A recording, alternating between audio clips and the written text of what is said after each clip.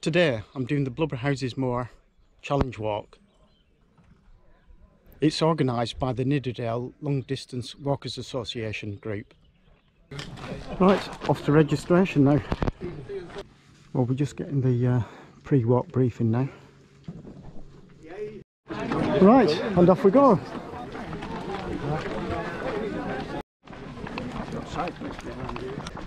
Well, for this challenge walk we have a downhill start, which probably means it's going to be an uphill finish. Look how still and peaceful the water is. What an absolutely lovely morning we've got. Well, I've just done over 2.5 kilometres and I'm now crossing Fewston Embankment. Well, at the end of the embankment there's a self-clip which I've just done. Well, the route is to follow the edge of the reservoir all the way around, I think to a car park at the other end. I've just clocked 4 miles and I've crossed the road at the top of the reservoir. Well, this path I'm on now is part of the 6 Dales Trail. Well, that must be the dam of Thruscross Reservoir, and I think it can't be too far off checkpoint 2. Nearly at the top of the dam now.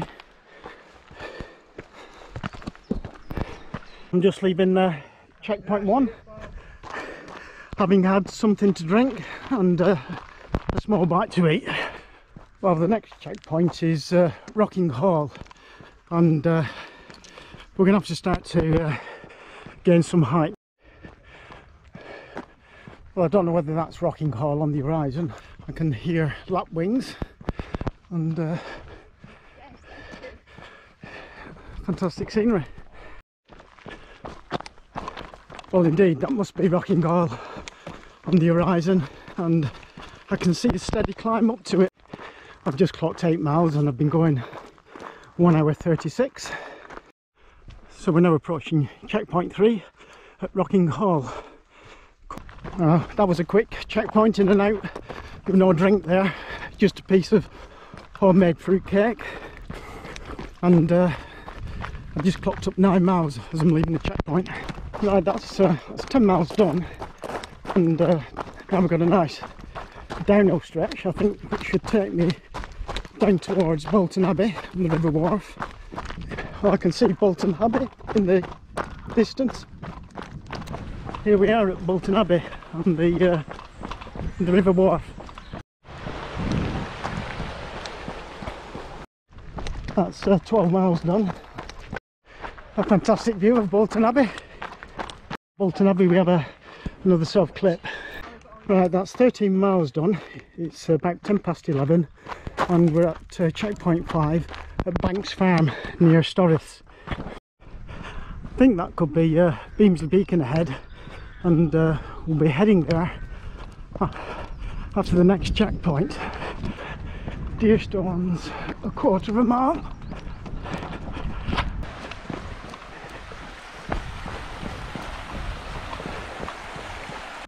Right, it's 11:30 and this is checkpoint 6, and we've done 23 kilometres. We now have a climb ahead up towards Beamsley Beacon. This is quite a long pull up from the last checkpoint. 15 miles. I've been going what, 3.25 hours. I think I can see the top ahead, but it's way off yet.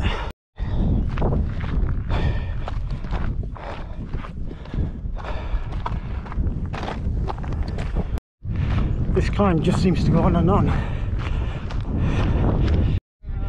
Well, finally arrived at Beamsley Beacon. It's really nice and dry over there. Yeah, That's a trig point here, and a fantastic view.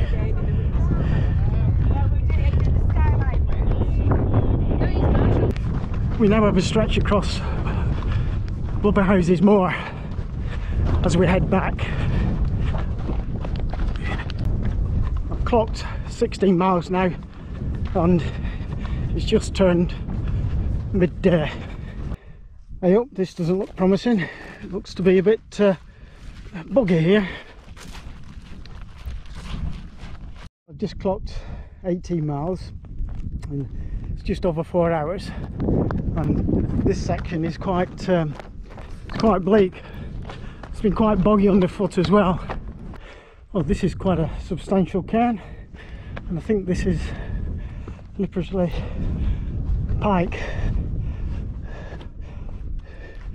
I'm approaching checkpoint 7 at Ellarcarr Pike, and what have I done? 31 3/4 kilometres.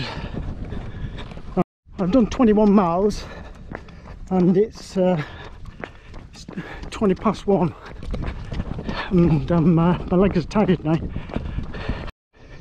Well, this is Timble. It's a pretty little village. Assume that's the early warning system across.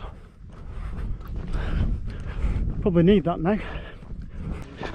I've just clocked 22 miles and it's taken me 5 hours, so I must have a mile, between a mile and 2 miles to go now, and we're back on the reservoir embankment, what I came across this morning.